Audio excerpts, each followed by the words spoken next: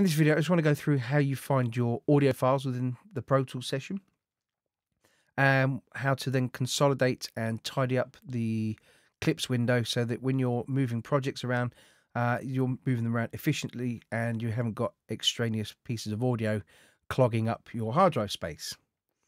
So I've got a project here. I've got bass, drums, and a couple of guitar parts, and you can see they've got sort of different file names and everything. But how that actually looks in the clip window is like this. So down in the bottom right hand corner, you'll see the little arrow there. If I click on this, this will extend this window out, the clips window, and I can adjust this to actually see how much space you might require. But for this demonstration, I'm going to have it quite wide so you can see what you can do. The text in bold is the parent folder or the parent file, and then anything that's not in bold are then deemed to be what we call child files, or sort of derivatives from that parent one.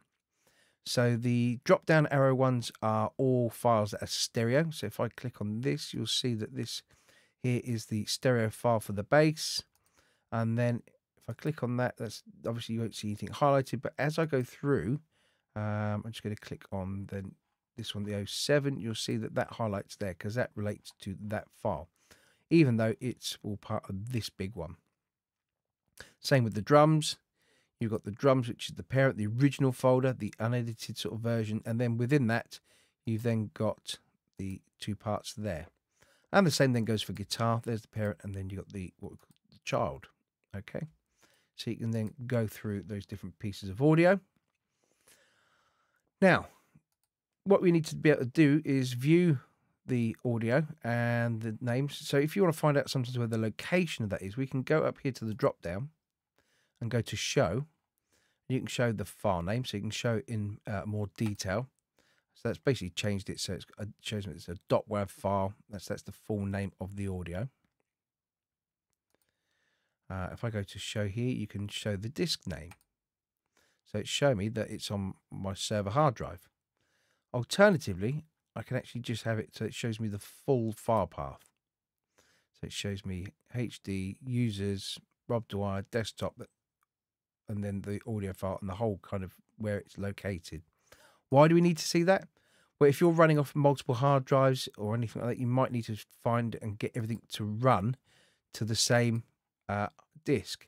Pro Tools is able to run audio from different places at the same time.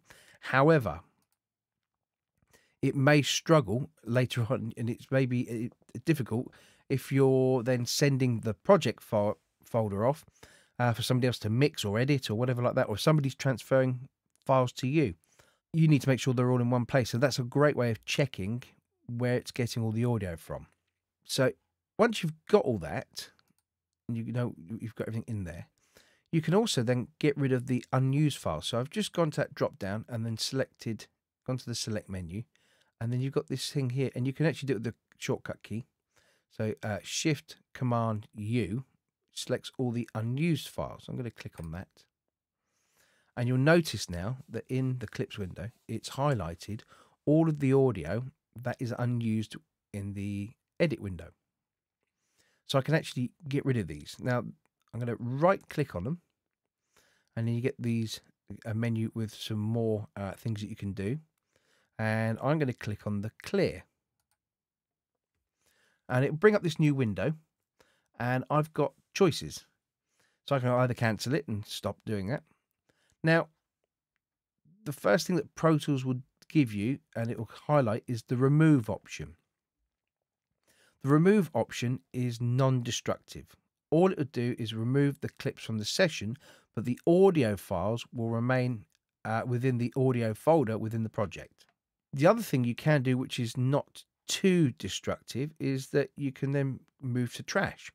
So basically, it'll take it out of the project. It will also take it out of the audio file and place them in the trash so that you can delete them at a later date should you want to, or it gives you a get out in case you didn't want to delete that and you want to bring them back in.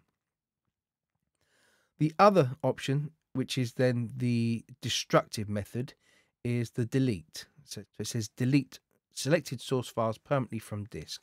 That means that it's gone forever. So there's no way of getting that back. So it depends on how committed you are In most cases, you'd use these two, as I say, unless you're absolutely sure you want nothing to have to do with that at all.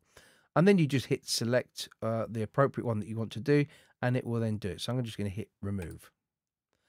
So now that has tidied up my clips. Now, if obviously I'm working on a big audio project, that could potentially make a big difference later on for moving projects around and making it a lot more convenient in terms of viewing, and also working within limits. Things like WeTransfer, which is a free method of transferring across online, that has a maximum of 2 gig limit that you can send. So if you want to send a project to somebody across the internet, that's one way of making sure that your files are within that boundary.